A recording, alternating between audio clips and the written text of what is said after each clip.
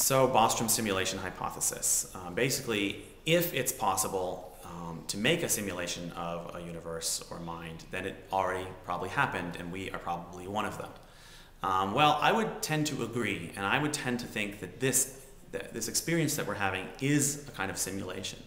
That also really works with my Buddhist views as well, where from a Buddhist perspective, the reality that we're experiencing is a simulation. It's a simulation that's not unlike a dream.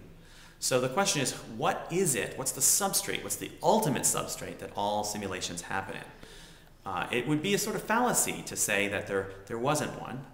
There's got to be some substrate that is not a simulation in order for simulations to happen. If there's no such substrate, there can't be simulations. So what I'm curious about is not what simulation or what level we're in, but really what's the ultimate substrate that all simulations take place within. Now that, to me, is consciousness. I think that the ultimate substrate is a kind of consciousness or primordial awareness, and within that we get simulations that then dream or create further simulations. So from a Buddhist perspective, there's this primordial substrate which is very hard to express. It's basically inexpressible.